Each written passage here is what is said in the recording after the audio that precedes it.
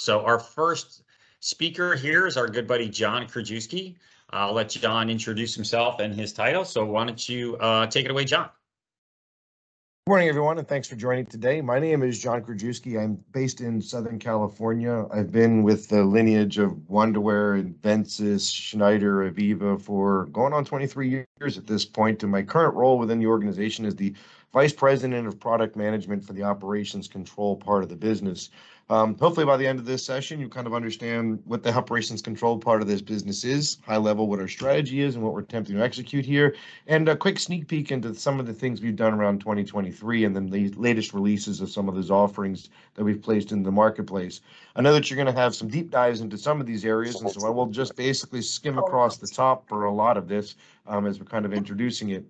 There was some questions at the beginning, and so I will go ahead and just kind of note that, yes, there has been a public offer made back by Schneider to repurchase the outstanding shares of AVEVA.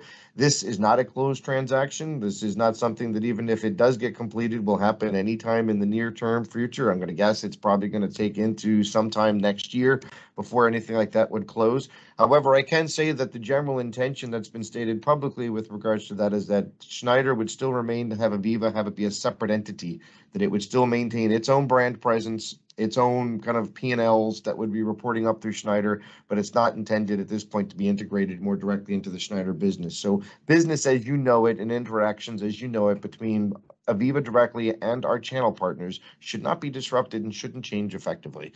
So I'll keep that in mind, but certainly more details of that will come. And with that, we will go ahead and jump more into my direct intention here, which is to talk a bit about AVEVA Operations Control. So I've got this first kind of slide here that I'll show you that describes kind of the broader portfolio of AVEVA. You know, AVEVA, if you're not directly aware of kind of its history, you know, it is a business that AVEVA is a brand that started, I believe, in like 1967. And when you look at so much of the engineering portfolio that we have around the 3D visualization, not only the visualization, but the design aspects that we have and the CAD capabilities that exist in the program, that came to us via AVEVA. As you may know, that Schneider Electric software was combined with AVEVA, and Schneider Electric brought to it the things like, you know, like traditional brands like Invensys or Wonderware or InTouch or even SimSci, and some of the Avantis and APM capabilities we've had, and a lot of the Wonderware MES capabilities as you're seeing across here. We recently had a significant acquisition that took place of the OSI organization, which brings to us this operations information, as well as this data sharing mechanism that you will hear kind of in the future being referred to more as AVEVA Data Hub. This come to us via the OSI acquisition. And a bit of what I'll be talking about actually will tie into some of this enterprise visualization as we look at a strategy here as how we can kind of take our visualization technologies and utilize it to represent the broader portfolio. But the focus of my discussion will be around this corner of the section called Operations Control. Operations Control is really a tradition that has gone back to us many decades within this organization.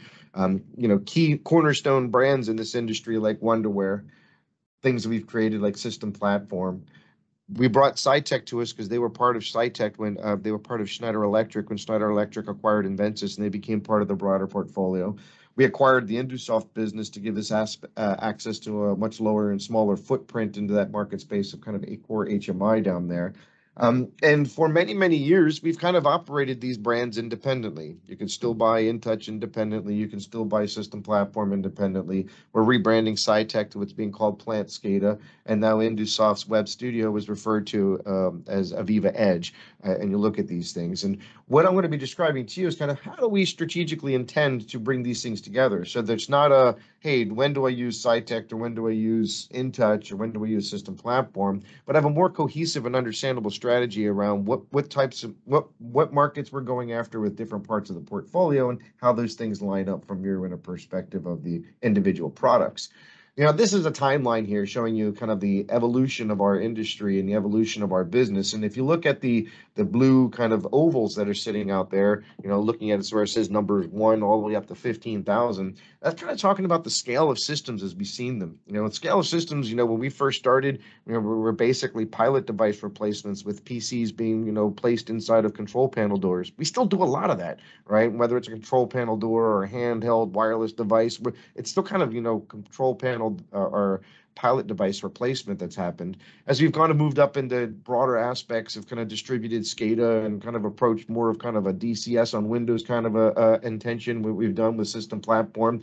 And then we've gone into this, as you look into the InTouch Access Anywhere, we've done more web-based delivery, remote capabilities, focus more on situational awareness and scales of applications that tend to increase and reach into the millions of points.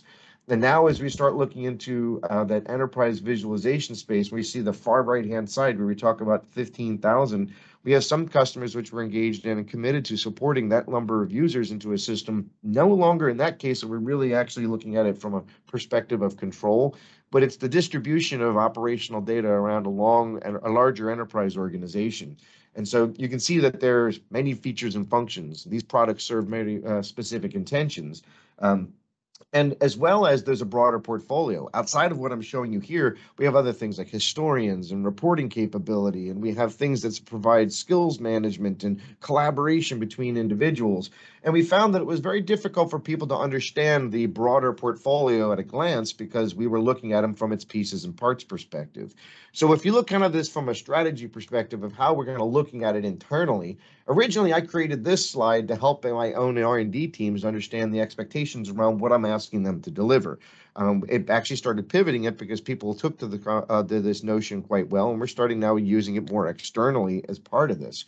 But when we look at this in terms of the day in the life of, I look at this not as an HMI or a SCADA business. We look at this as an operations software capability. What is it that needs to be executed by the operations within our customers' organizations?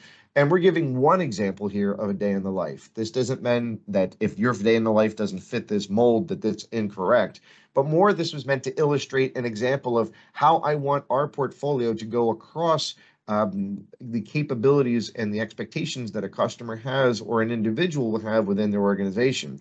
I kind of looked at this more from a control room operator's perspective of, hey, before I even leave my home for the day, I may want to kind of understand what is the status of things so that when I get there, I know if I'm running into a burning fire or if I can take that time to grab that cup of coffee in the morning. Once I get there on site, I'm going to want to have to receive a shift handover from the outgoing shift so I understand that there's continuity of what's happening in that process. At some point, I'm going to want to do a production plan review, maybe meet with the teams to understand what our expectations, and then work with the systems to achieve those operational states. Things happen that I don't expect to have happen, and I'm going to need to be able to provide assistance to people in that organization. I'm going to continually need to monitor those equipments, diagnose those problems, research ways to resolve those problems, identify abnormalities that are happening in the process and address those abnormalities, continue to upskill around the different aspects of my business and the things that I'm doing, facilitate the handover for the next shift as people go out, and then maybe review my daily activities. Now, we have a broad portfolio, and there's probably a half a dozen or so of our products individually which would have delivered this capability. But as we go forward, we're just calling this entire set of capabilities AVEVA Operations Control. Much like if you look at the example I often use as the analogy of Microsoft 365, where all the things that you need to perform your daily office operations are put together. They have surrounded a bunch of on-premise capabilities like PowerPoint, Excel, Word, with a bunch of cloud capabilities which surround them. Things like SharePoint and OneDrive and Teams, and we're using that as a platform, communications, collaboration, all of this being kind of what Microsoft is calling Microsoft 365. When you look at what we're describing as AVEVA Operations Control, and our expectations are as to how do I provide a cohesive way of being able to absorb, manage, deliver, and maintain all of the capabilities across our operations control portfolio. And that is what we're calling AVEVA Operations Control. It's a very exciting timeline that's going to involve not only a number of capabilities brought together, but we're going to talk just a bit about kind of commercially, how do we decide to go to market with this? We recognize not every customer does the same things, and providing everything to everyone would be very difficult in achieving the proper price points and capabilities that are necessary. So what we did is we kind of looked at what our customers are attempting to execute and how can we align the packaging of our outcomes in that way. So I'm going to start bottoms up on this particular slide here, where I talk about edge first. When we look at our customers at the edge, those are people that very often are doing panel-based operations, or maybe people walking around a plant floor in tablet-based operations, still with the need of supporting some off-site capabilities there and remote access. But typically the things that they're working on are the here and now. I need to start this machine. I need to achieve this operational state. I need to deal with this breakdown emergency. I need to do something that tends to be also smaller in scope. I may have a panel that sits next to a process that operates that process, but that panel is not going to be operating the entire plant or in terms of the multi-site operation. And our focus there is to converge all aspects of the information that's necessary to achieve those control states, or what I call control convergence. Moving up to that second tier that I refer to as supervisory, this is a space where typically our supervisory controller SCADA applications have resided. Typically, they're either in control rooms or area workstations, still with the need of being able to support mobile and remote access, tends to have a larger scope. The larger number of points that you have an area of responsibility, they tend to have a larger process view and perspective. Then things you're attempting to achieve tend to have a bit of a longer term goal. I need to achieve this production plan. I need to maintain these assets that are scheduled here. They tend to have also a different scope of type of software and components that are brought together, whereas they may have more MES things or batch things or inventory management or lab systems that I need to bring together into what we refer to as OT convergence, or operational technology, that needs to all be brought together into one experience. That third tier, the top one here that we're referring to as enterprise, which tends to have a longer term focus and the things that people are attempting to achieve, more focusing on strategic outcomes of the business, where you're not really actually maintaining the operational state of something, but intention here is largely to optimize operations, achieve better profitability, reduce waste consumption, reduce energy consumption, maybe expand your business, create new products and take to market, and understanding how your operational systems are going to be able to maintain that or achieve those outcomes. They tend to be a very, very large view, maybe the entire enterprise. And we start looking at the technologies that bring it together. And this is where I start talking about the convergence of information technology as well as operational technology. And you'll also hear us also talk about the convergence of engineering technology. So sometimes you'll see that as IT, OT, and ET, where this is the one I was describing earlier of potentially engaging thousands of people. And we have organizations that have the need to be able to place that operational information into the hands of a vast majority of those people, and often not only those ones, and many of them not actually responsible for the daily operations, but they may be responsible for other aspects of obtaining the strategic goals of an organization, and they have to put this in the hands of many. So while there often can be command centers, and you have heard us use terms like unified operations centers, which fit into this space, or remote operations centers, we're increasingly seeing the focus of the distribution of this information to casual users through either web browsers or mobile applications. And so this is a space that we're really, really focusing on expanding into. But all three of these are going to be kind of core of what we're calling AVEVA Operations Control. How we package them up for consumption is rather aligned to what I just described. We have three core packages: Edge, Supervisory, and Enterprise. We do expect that some of our customers will use these packages together, and so you can purchase them individually or purchase them in combinations. But we do have aspects of things that tie them together, and this is what we're referring to as our common components. Whether it's field communications, skills training, and collaboration between individuals, reports, data analysis, overall system management and development, those are aspects that we're bringing together as a set of core components that go across those things. We also are targeting these to be as industry agnostic as possible, so that we want to have these be relevant in every vertical. But we do know that there are certain aspects of our portfolio which tend to have great vertical affiliation, and so we'll have those available as add-ons. Examples of that would be things like our MES solutions and some of the guided analytics things that we're doing inside of Insight as well. And so there are expansion packages that we can add on to this, although we do expect that core aspect of AVEVA Operations Control to kind of cover your core operations control responsibilities. Now, when it comes to this, the one thing I will say and implore to you is that we have decided to do something that is game changing in the marketplace with regards to how you actually get your entitlements.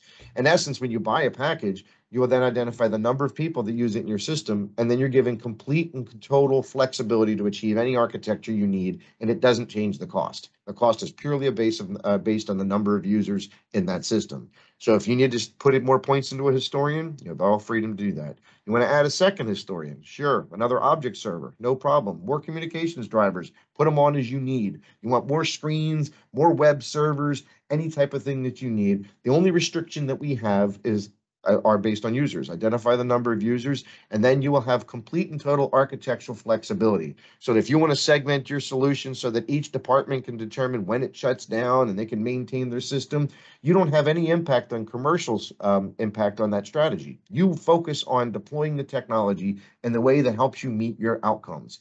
There is virtually not another commercial model like this in the marketplace, and we're very excited to introduce this to customers and give them those total freedoms in achieving any outcome that they are able to and not be limited by commercial models. So we're really, really excited to bring this to market and have more and more of our customers see this.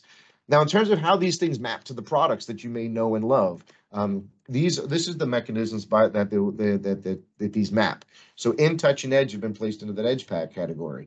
Plant SCADA, as I mentioned, which is a rebrand of Cytec, and System Platform, I put in that supervisory category, and Enterprise has been placed, our Unified Operations Center has been placed in that Enterprise category. And you can see how some of the other things that we have, whether it's your communications drivers, teamwork, reports, insight, system monitor, and integration studio, fill out that kind of common components. Now, you may ask yourself the question, can I still buy these individually? Yes, you can still buy these individually. You do not have to move to AVEVA Operations Control, but we believe that there are significant advantages to those organizations that wish to adopt this, advantages that are both commercial in nature as well as outcome in nature. We really believe that we're ushering in a digital transformation for plant floor operations all the way up to the boardroom. And so we're excited for people to get their hands on this. And 2023 makes some big inroads towards making a lot of these things more a reality. Because we don't just look at this as a packaging of things together. We're looking at how do we link them together? How do we make them part of a common capability? And so when I look at these things in terms of 2023, and we're going to look at this as, Edge, Supervisory, and Enterprise, we're going to talk about some of the updates that happened in a lot of these pieces along the way. Many of the people that you'll be hearing from today will give you details on this, and so I'm just going to give you a high-level flyby as part of these, and I'll move through it rather rapidly.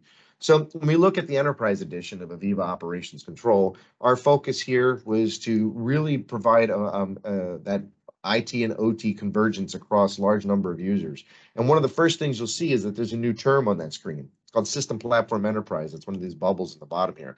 If you look at System Platform Enterprise, it's a new addition of System Platform. We kind of took a cue from Microsoft again in this example, where Microsoft has SQL Server Standard and SQL Server Enterprise. For those people that don't need the enterprise capabilities, they can buy Standard. And if somebody does need the enterprise abilities, they can purchase this through the Enterprise Edition. Now, with the Enterprise Edition of System Platform, you have the introduction of a new OMI web client. I mentioned that we have the need to distribute this to a number of users, and we have customers already working with this. We actually had two pre-releases of this to a couple customers, and so we've actually got OMI web client running in some larger facilities right now. In this case, it's not OMI for use of controlling the operation, but in this case, we're using operations management interface and its ability to contextually access external data and applications to facilitate that convergence of different information technology and operational technology inside of this. We've added new web widgets and apps around PyVision integration, so that interlinks into the OSI acquisition that recently took place. Power BI integration, as that tends to be a pretty common tool for people to aggregate data and look at those systems together. And we're able to contextually access dashboards based upon the asset that you're trying to analyze at that point in time. And increasingly taking many of the existing OMI applications that we have in the market and making them completely web native. And that's what the web widget pack is talking about there. Now, I will go ahead and answer a question I suspect will happen in many heads is, well, don't we need an OMI web in the SCADA space? And we do, and we eventually will introduce that OMI web into the SCADA area. In the terms of the investment that we made there. We focused on this enterprise space first, as we already have Access Anywhere working with OMI on the plant floor for primary control. As we look to fill out that full set of capabilities, and everything OMI can do in the web will be something that we're investing in a future direction. So if I take a look here, kind of an example of what a unified operations center kind of looks like here, and this is an example of one of the components that we make available, which is the unified operations center for renewables. We don't expect customers will just take this and deploy it, because every application is unique. But by providing the unified operations centers for renewables, it provides a number of templates, core asset templates, as well as visualization standards and symbols that can be leveraged, and the entire view app that can be leveraged to navigate the expectations of kind of what is more of a unified operations center. It can access all different components and pieces and operational and information technologies that are required to support these outcomes, and is part of every AVEVA Operations Control Enterprise Edition gets access to all of our Unified Operations Centers templates as part of that entitlement. I'm going to look next at the supervisory and kind of what were the major things here. We're going to focus initially on the things that we did on System Platform. And with System Platform, one of the key things we recognize is that with the OSI acquisition, we wanted to do a better job of integrating into that enterprise data management platform that they know as PI System. So within the PI System, they had traditional connectors to the Wonderware technologies. And what we've done is we've actually created a native integration. So that you may be familiar that we already have the ability to replicate data from a tier 1 historian to a tier 2 historian. Well, now you can actually select either the PI System or the Data Hub as a replication target. Not only will it be able to replicate and backfill data to those solutions, but it will also replicate into the asset framework model. So that System Platform model that you've created, you can replicate that up there, so you can have a consistent asset model across all of those different systems. You'll also see that we reworked the entire integrated development environment, and we took a new design standard across all of AVEVA. And so you will see that this is kind of a theme that happened across a number of our products, where we rework the user interfaces to make them all have a consistent user interface. As I mentioned, and very at the top of my presentation, that many of these technologies came through via mergers and acquisitions. We now want to have one face forward as a single AVEVA as we go forward, and these modernized experiences will be taking place across every product and every aspect of all business units, so not just on the operations control. We continue to increase our focus on integrations of the cloud. How can I take teamwork activities and put them directly into my OMI application? How can I publish content up to the cloud so I can use them inside of Insight? How we interconnect our cloud components and our on-premise components is becoming a strategic part of the things that we're working on. We also recognize that in the supervisory space, there are critical standards out there that we need to be world-class in, like OPC UA and MQTT, as well as IEC 61850 in those power markets there. So you'll see that we've introduced a lot of extensions that are focusing on improved areas of those types of standards. Some of the examples here I'll share with you. I mentioned that we reworked the IDE and the integrated development environment. Here we're showing you a quick example and a walkthrough of how you open a Galaxy. And once a Galaxy is open, you'll see that the IDE now utilizes a ribbon bar. And this is a standard, again, across all of AVEVA, so that this user interface will be one that's replicated not only in this product, but you'll see across many of our other products as well. One of the other expansions we made in this space is the thing that we did with teamwork. We recognized that with the pandemic and the social distancing that everyone had to do, that there was an increased need for people to be able to stay in constant contact. It'd become an expectation for platforms like Teams and the ones we're using here. You'll now see that we can actually perform chat functions directly within Teamwork, and in long term, we expect to be able to support video as well. So exciting things are happening inside our Teamwork offering. And with the edge area, we had a lot of effort went into InTouch. InTouch got a lot of new capabilities. We've been working since the 2017 Update 1 release to kind of complete out the InTouch web service capability. And now InTouch web is as complete as it's ever been, and it's in a fantastic state. We're really happy to see people take a look at that. And I'll show you an example of one of my favorite new features that we call workspaces in just a moment. The InTouch development environment window maker got the same type of treatment that the IDE did. And so I think you'll see that in a follow-up session where we're going to show you some of the things we did around the IDE, the InTouch window maker. We also expanded InTouch's tag support. We have been limited to kind of 60,000 tags inside of InTouch for over 20 years, I believe. Now we've actually provided unlimited tag support, and we've actually run tests over 300,000 tags inside of a single InTouch application. So really making significant investment into InTouch. Now, down in that edge area, we're actually focusing a bit more on some of the things that we're doing around integration and some of the things around artificial intelligence at the core edge. And many artificial intelligence applications leverage Python. So we're going to be putting Python support directly into Edge first, and then you'll see it find its way through across of many of the other aspects of our portfolio. So a lot of investment happening in these core areas. And I'm going to show you one quick little demo of one of my favorite tools, which is called Workspaces. This is the new InTouch demo application. If you haven't seen it, definitely look at it, install InTouch. You can see this and tear it apart. I'm showing you here workspaces that you can create in InTouch. This is in the web. You don't need a development environment to create these workspaces. You can build these on your tablet, on your desktop, and all you need a web browser. You're able to then utilize these, and they can be completely responsive, which means as you reshape your browser, these tiles will rearrange themselves and restack themselves. Every one of the graphics that you're seeing here is one of the graphics that you can use in your application. So anything that you've built can be something you can use in your workspace. These graphics you're seeing on the right here are just graphics that I put into a toolbox or a tool set that we called Workspaces, and then they become available inside of this web environment. Our focus here is not, this is not a full engineering environment. This is to be used in any one of those examples. If you've ever been in a case where you're trying to do something, it's like, darn, I really wish I had the ability to see these five pieces of information together very rapidly. This allows you within seconds to put that type of a solution together and then store it and share it with others. And it's really, really exciting to be able to bring this to you in these new capabilities. So I know I flew through that rather quickly, and you're going to have a lot of people that are going to go into a lot of the details for this, but hopefully you get a flavor for how much we're really betting on bringing our portfolio together, bringing all this end to end and that full day in the life of your expectations together into a single experience. With that, I will hand it back over to Mari. Thank you so much, everybody.